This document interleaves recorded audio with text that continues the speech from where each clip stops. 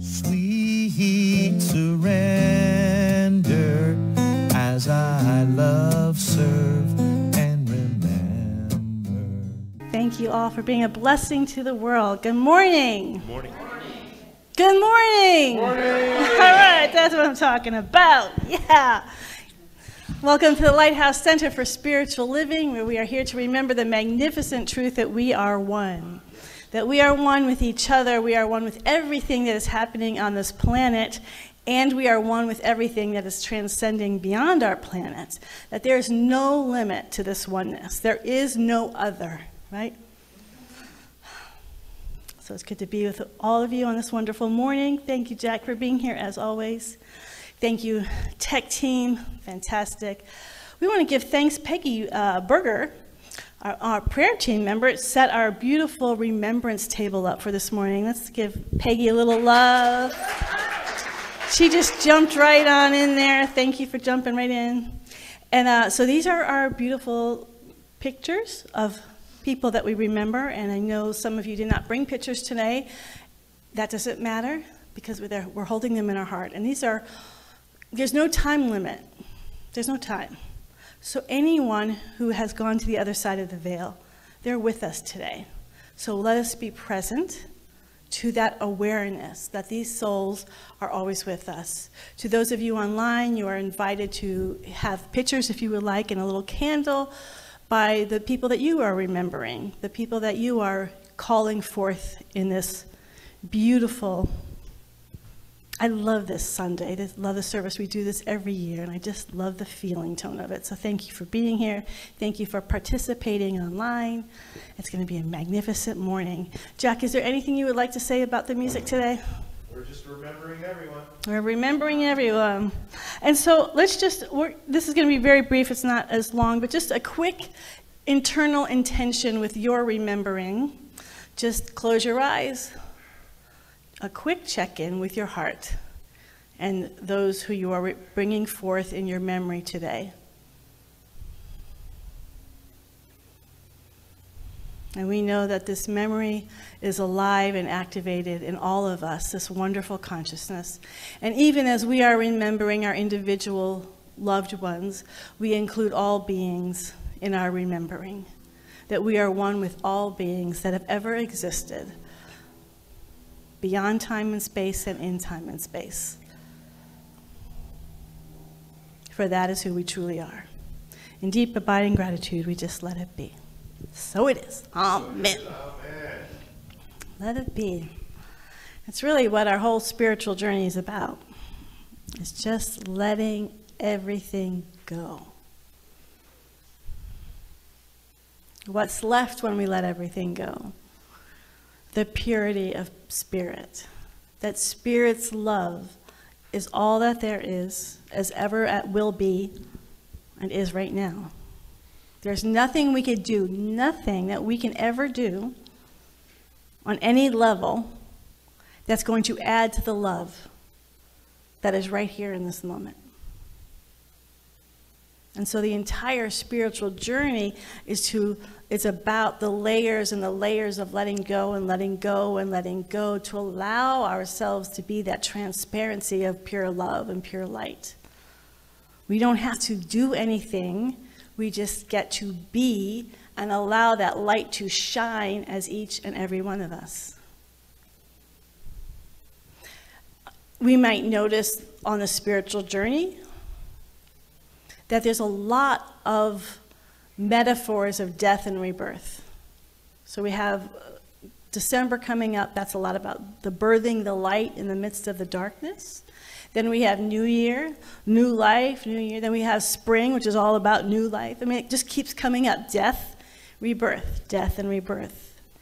Because it's so essential and inherent on our spiritual journey to let go, to let go, to let go, and to be in that light.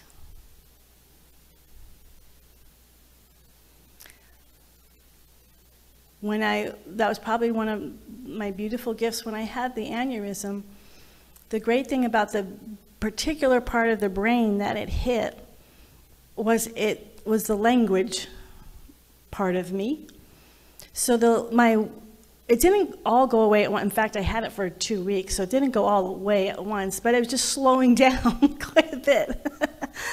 And then finally, when I was in the doctor's office, but this is beforehand, I just thought I needed a massage or something. I didn't realize it was so serious. And so when I was in urgent care, and we're just getting along just fine. In fact, just a side note, we were doing World's Religions at the time, and I had been trying to track this very guy to come and speak about Islam, and I could never get in touch with him because he was so busy, but he was my doctor. He showed up there. Isn't that great? So we were just having this wonderful conversation, and Diane Poller, who took me there, told me later, she told him when they were outside the office, she said, because he's thinking I'm fine, and she's like, no, she talks a lot faster than that, because I was talking quite slowly. And then he came back, and he was pale because he was reading a CAT scan. He's like, no, this is a problem. But my thoughts had stopped so slowly, and what happens when our thoughts start slowing down is we are just consciousness. And so I suddenly was witnessing in him and the other people, and then Jack and Julian came, fear. Like, I felt zero fear because my verbal skill, my verbal part of my brain was not working to create fear. And I've wondered that because I've listened to other people there's different types of strokes, but this is more one from childhood. It was a slow bleeding one. And that people talk about it with sort of a dispassion. And like I said, they're all different, completely different. But there's that one that slows down the brain. And when the brain is slowing down and you're just in your consciousness, it was bizarre. I just was feeling so much joy, and I was looking at them in so much joy, and I could see their fear, and I felt none of it because I didn't have the capacity to think about fear or to create a story of what this all means. I knew I was fine because I was consciousness. The only time I came, and I sort of stayed in that presence the whole time, other than one time, and it was right before surgery. I guess they have to do this legally. The surgeon came in and told me I had about 10% chance to live. That's when I sort of like, wait, what? But then I went back because I'm like, well, I can't do anything about that. My mind couldn't even perseverate on that or go on and on because it wasn't working. So I just go, oh, that's too bad. Just pop back into consciousness. And it's such a reminder for me. I constantly have to remind myself, oh, that's right. This freedom, because so much about letting go and going into the light is about freedom, is always present for us. And the thing, as you'll also know, because you all have been on the spiritual journey, the thing that blocks us from that freedom, blocks us from the light, are all of our attachments and resistances. So we hear that all the time. What are you attached to? What are you resisting? This past week, we've been having this autobiography of a yogi book club that meets on Tuesdays. And this past week, the reading for this Tuesday, one of the chapters is chapter 27. And it's when he starts a school in India. Yogananda starts a school. And he has this experience. So they have 25 acres of land. It's a school for young boys. And they have 25 acres of land. He loves being outside. And there's this little fawn that they have a lot of animals, but the kids just fell in love with this little baby deer. And Yogananda did too, so he let the baby deer sleep in his room because he thought he was so cute. And he said in the morning he comes wobbling over for a little pet. And then he had to be out of town, Yogananda. So he instructed the kids not to overfeed the fawn, but of course, there was always that one kid. And he got the fawn, so by the time Yogananda came back, he was severely ill from overfeeding. And all the kids were incredibly upset. Yogananda was upset. So he's just holding this fawn and praying from that incredible consciousness that he is to heal this little baby fawn. And in the morning, the baby fawn gets up and sort of wobbles. And they're like, oh, he's living. He's out of his coma and he's living, and yay. And so Yogananda was with him throughout the day and stayed up with him until about 2 a.m. And then he fell asleep. And when he went to sleep, he had a dream where the fawn came to him. And the fawn said to him, you're holding me back. Let me go. I thought the wording was so good. Not just let me go, but you're holding me back. Let me go. Give me freedom. I can't evolve as long as you're holding me on. Because what the fawn was saying also said, as Yogananda understood it, was if I will stay here, if you keep praying for me, it will work. I will stay here, but I'm no longer fully healthy. I'm ready to go, and I don't want to be kept here. Stop holding me here. I won't leave without your permission, but stop holding me here. That's what attachment does. It keeps, sometimes we think it shows up as love, but sometimes it's almost keeping the people that we love constricted. You know, a little bit like, I can't move on. And it's so interesting because in that same chapter, he has another story, almost exactly the same, but with a spiritually enlightened teacher, Prajnamanabhada. I had it down and then I forgot, sorry. But a really cool name. It's actually not that hard, it's just long. He's a Swami, and he's ready to go. And again, Yogananda's like, don't go. He's like, I'm kicking the bucket. He's like, no. And he said, don't be selfish, Yogananda. You know, I've done my job here. I have stuff to do. And he knew, because he was enlightened, he knew what he had to do. And you keep that, it's not nice or loving of you to keep me here, because I got stuff to do. Let me go.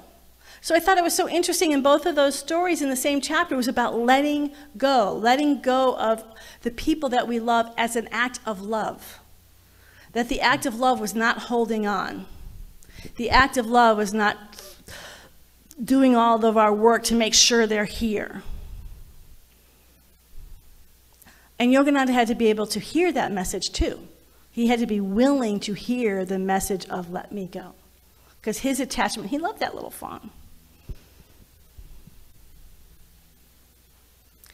So it's easier to let go when we know that there's light on the other end. And so we know that this letting go is happening not just when people pass on to the other side, but it's happening all through our life. We're letting go of jobs, letting go of relationships. It can be extremely painful. I mean, I'm talking about letting go like it's all easy and breezy, but there can be deep pain with letting go. If you're attached to a relationship and you're feeling really connected and the other person's like saying, no, I feel complete on my end. No, wait, come back. You know, I'm not done yet. This thing pulls me from my core, like, no. Or a job that just gave you so much fulfillment, and it might not even be personal, it might just be layoffs. But suddenly I don't have a job, I'm let go. It is painful and it hurts. And the biggest reason why it's painful and it hurts is because we feel like we're losing something. And so the spiritual work is to realize that we're never losing anything when we let go. That's easy to say, I know. And so that's why I'm saying it's a spiritual journey and why it keeps coming up. And every year it's so cyclical because there's always stuff that we're holding. There's layers. There's layers of attachment, layers of things like I just can't be without this, or I will be less than. I will be subtracted from. That there's something that I had with this relationship, this job, this whatever, this lifestyle, this state, if you move, that I had that I will no longer have. I am now missing something. That's what we're healing, because we're never, ever going to be missing anything in spirit. It's all already within us, and that's such profound work. And we're not going to do all that work today, but that's just a recognition of when we say letting go, that it is deep work to be able to trust so completely that in consciousness and in this light and love, we have everything that we need, including that continual relationship with those who are on another side of the veil. I was listening this past week to We Can Do Hard Things, and they had a guest on, Martha Beck. It's a great episode. Actually, I'll be talking a little bit more about it next week. But one of the things she said at the very, very end was, she was talking about her son, Adam, who has Down syndrome. And at first she pointed out, you know, she had had a near-death experience where she experienced freedom from everything other than love. Like everything just dropped away, and there was only love. And we see that with so many near-death experiences. So she was picking up her son, Adam, from his best friend's mother had a funeral, and so she's picking him up from the funeral. And she was saying, it's okay to be sad because these are hard things. And he said, yeah, but it makes it easier when the light comes. And she sort of stops. She goes, oh, you've experienced the light? He goes, oh, yeah. She goes, oh, when? He goes, yeah, it just came and touched my heart. She's like, when? When did this happen? And he said, back when I was 13 years old on May 10th. The light came and touched my heart. And he goes, when it touches your heart, it makes things easier. And she said, right, that's so true. And she said, it's amazing because even though we can't see it all the time, it's always here and we can always lean onto it. And Adam says, oh no, I see it all the time. And she goes, you do? And he goes, yeah. She goes, do you see it now? Yeah. She goes, well, where is it? Is it like on the ceiling? Is it in your heart? What are you seeing? Where are you seeing? He goes, Mom, it's everywhere. It's everywhere. When we have the eyes to see, he was so innocent. Once he was touched by light, it just stayed. That light is everywhere. It's real. And so the things that we need to work through, the flaws, everyone on this table, you know what they all have in common? They have flaws. My parents have flaws. We all have flaws. We all have flaws. But those flaws are part of our temporary story. Our eternal story is that we are flawless, that we are full of light. And so what happens is when we let go of the shoulds and the shouldn'ts, and we do our work, and all of the work that we're doing all the time, all the spiritual work, it's all about letting things go. It's all about we're not going to get to peace until we can let go. And sometimes we can't let go. There's stuff we have to work through. We are human beings. It's absolutely vital that we acknowledge that we're human beings and these different flaws can hurt us and shape us and have an impact on us. And the eternality of all of these souls is pure love. Always has been and always will be. And we want to have the eyes like Adam to be able to see with that pure heart of light. That every one of these souls may have, like us, have these human limitations, but spiritually that's who they are. And so when we get to the point, and often it takes layers, where we can just let those things go. Be in that's the power of forgiveness. Forgive, not shallow, superficial give because I'm supposed to forgive, but I mean deep, authentic, letting go. Just letting go, letting them be human. And yes, they had their flaws, but when we let that go, we can finally see who they really are. And I'm saying this sort of in a linear way, like finally see. You probably have seen, obviously they're here. You've known who they really are all along, or they wouldn't be your loved ones. But we get to even feel and see them more deeply. Because what happens, you all have heard this, if you love something, set it free, and if it's yours, it'll come back to you. I learned that when I was in high school, in my first relationship. Set it free, and if he's really yours, he'll come back. But what it really is when we let it go, when we let all that stuff go, when we let all this stuff about ourselves too, that's really actually what we're really doing when we're healing other people, is really ourselves. It all comes back to that. If we're holding on to someone else and their stuff, that means we're holding on to our stuff. Letting go, and the more we let go, and the more we let go, and the more we let go, and we get into that true self, the exact opposite happens. We become more intimate. We're not getting to a place of, oh, I don't care. I'm letting them go because I'm just sort of detached and I just have no feelings. I love one of the things I heard a spiritual teacher say is actually the more we let go, the more free we become. We actually cry more and laugh more. We feel more because we have the freedom to feel. We're not afraid of our emotions are going to trap us. Sometimes we're afraid these emotions are going to own us. But when you know the emotions can't own you, they're just flowing through. They come through and like a little tsunami, and you let them move through, and then you're back at peace again. When we let people's go, the stuff go, we are touching the infinite spirit. We're one, right? That's what we say all the time. Well, we actually get to experience that intimacy and oneness when we let go. We get closer, not further away. We get more connected, more intimate when we let go. It's that wonderful paradox that we've been talking about all month. When we let go, we become closer. So this morning, we're going to just do a little ritual. And I want to talk for a moment about ritual. I did not grow up in a family that did ritual. When I went to Agape, which is in Los Angeles, Reverend Michael Beckwith's community, although he always said he wanted to separate, it's Agape, which is a community unto itself. They loved ritual there. So I was very uncomfortable when I went there because everything was a ritual. A birthday, let's do a ritual of, and they do the whole thing. And sometimes people would just do it with so much, it would just freak me out. Like, you have to have the secret handshake, jump up and down, do the hokey pokey. I mean, it was just like a lot of stuff you had to remember. And then people were asking me to create it. I'm like, this is so, like I have to come up with all these intricate things. And then Reverend Michael taught me about what makes a ritual powerful. What makes a ritual powerful is not all the hokey pokey secret handshake things.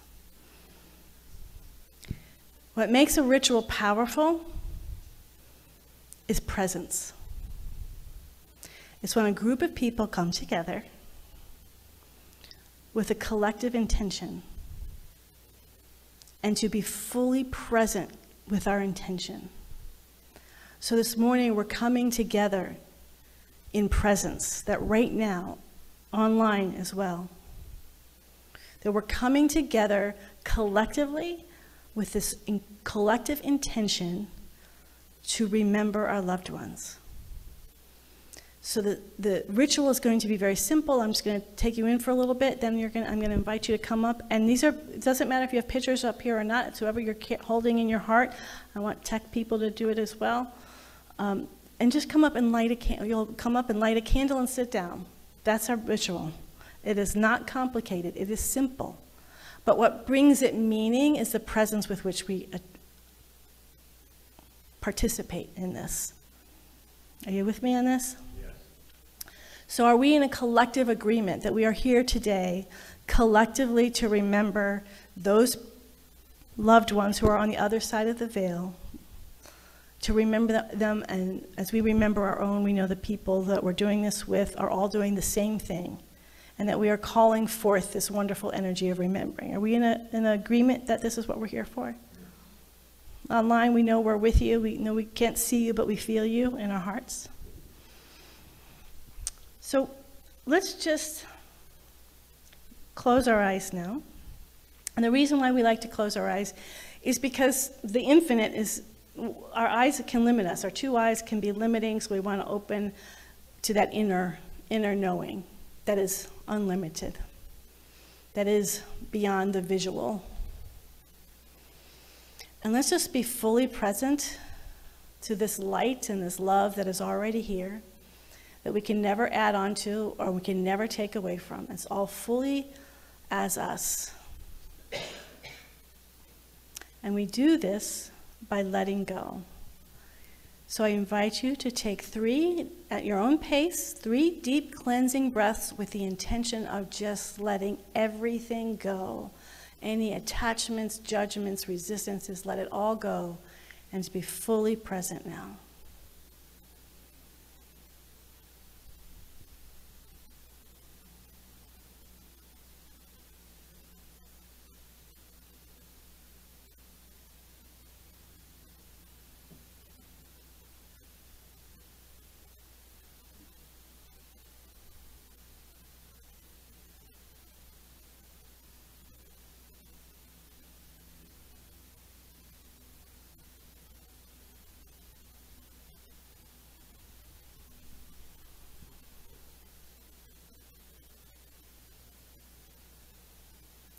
And into this presence, I invite us to call forth the loved one or loved ones we came to remember today. Please call them forth in your awareness in this letting go energy.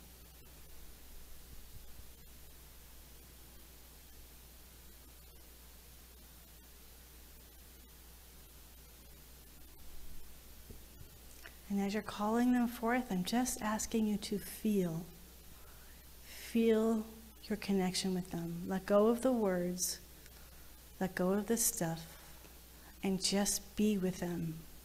Be in their presence and let them be in your presence.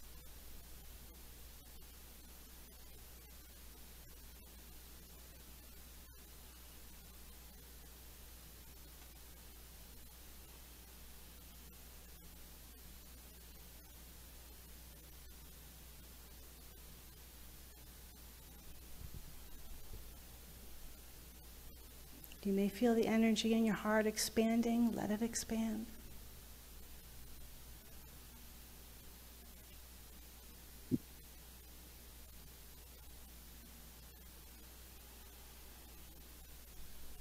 Keep breathing.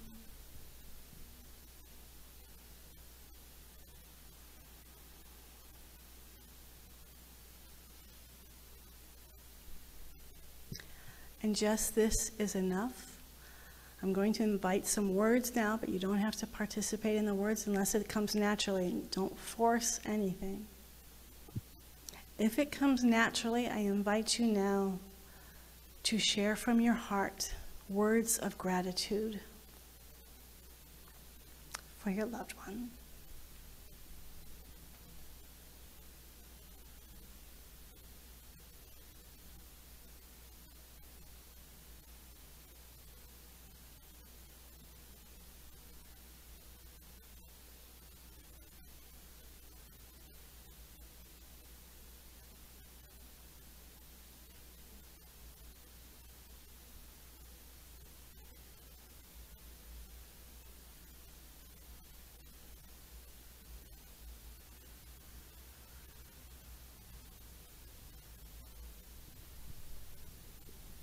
And again, do not force anything, but if you can hear any communication back, be willing to receive.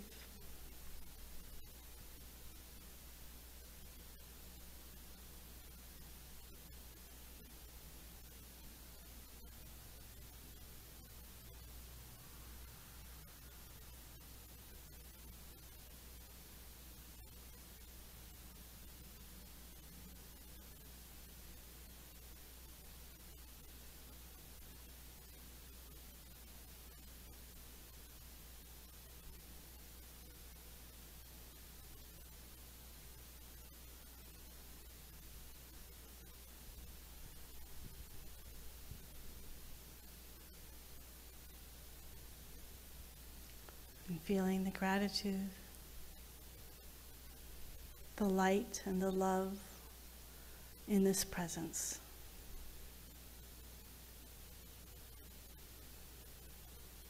And we give thanks for all of these wonderful beings of love that are joining us here in this room, online, that love knows no death. And love is right here in this room, activated as our loved ones.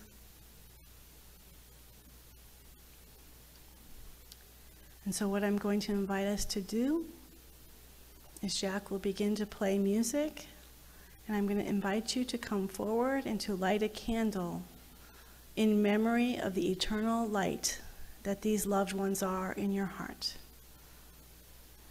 And memory and celebration and aliveness that each of these loved ones are in our hearts. And while you're waiting for your turn, just stay inward and stay connected in this presence. We're in this together. So everyone lighting a candle is all of us lighting a candle.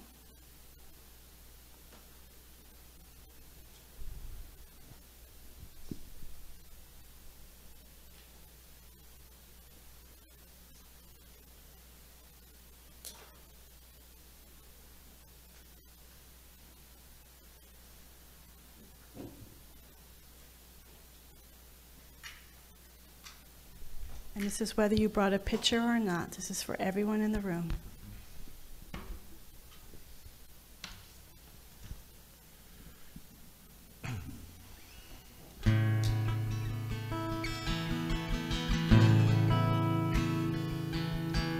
I will remember you. Will you remember me? let your life pass you by. Hold on to the memories. Love is a gift we receive each day from the people that we meet along the way. I am not the same from what you've given to me. Always and forever you will be with me. I will remember you. Will you remember me? Don't let your life pass you by. Hold on to the memories.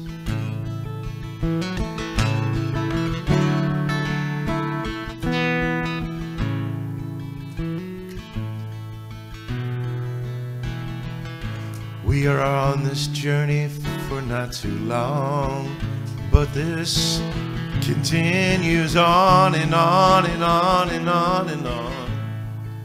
So you know, I'll carry you and you'll carry me. In each other's hearts we will always be. 'Cause I will remember you. Will you remember me? Don't let your life pass you by. Hold on to the memories. I will remember you. Will you remember me? Don't let your life pass you by. Hold on to the memories. And I will remember you. I will remember you. I will remember you. And how grateful I am to join with this beautiful community of remembering. That we are all one in our remembering. There's so much overflowing love of this remembering. It calls and activates these wonderful loved ones, these beautiful, powerful loved ones for all eternity in our souls, in our hearts. We give thanks, we give thanks, we give thanks for the power of oneness, where there is never separation. And today we know that. We know that we know. Love knows no death. And as we know this here in this room and online, in this particular ritual, we include the entire world. We see a world of suffering through attachment and through resistance, not just in our friends and our family, but collectively, countries and nations at war with each other over attachments and resistances. And today, we just open our hearts and invite freedom, a letting go to the extent that everyone on this planet can just step just a little bit forward into that letting go, just a little baby step into that letting go. To remember that all of us have everything that we need all of the time, that this love is eternal and never diminishes, that it is fully in our hearts for all eternity. This is what we remember for all sentient life form forever. So in deep and abiding gratitude for our loved ones who help us to remember and to know who and what we really are, and for the gifts that we have received from our loved ones, and that we continue to express their gifts in our world today. As we go out into our world, we know that they are inhabiting us, acting as us, talking through us, their gifts and their talents expressed through each of us. For for the eternality and the infinite connection, I just say thank you, God. And when we remember to remember as we have today, we remember not only is there peace, not only is there love, there is infinite joy. There is a lightness of being, as we heard in the reading today, light, light, and more light. And this is what we know and accept here and now. In the honoring and the loving and the remembering of our loved ones, we are swimming, radiating, pulsating as this infinite oceanic light. In deep abiding gratitude for this Lighthouse community, I just say thank you, God. We release this word now. We completely let it be. This time together, we let it all be. And in that let go, we say together, and so it is. Amen and amen. I walk in God in all I do. I walk in God in all